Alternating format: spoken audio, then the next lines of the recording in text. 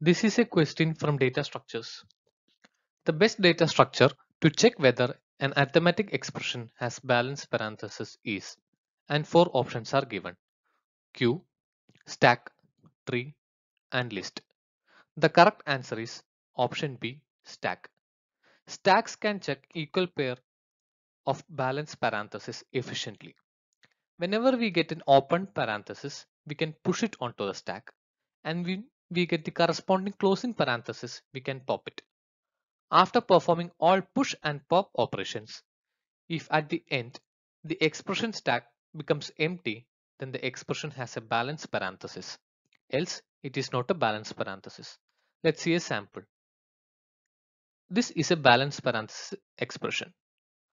Let's push the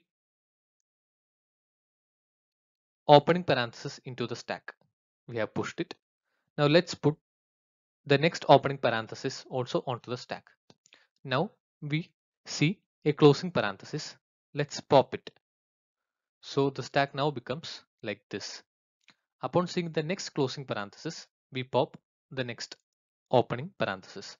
Now the stack is empty as well as the expression is also completed. So this is a balanced parenthesis. Now let's see this expression.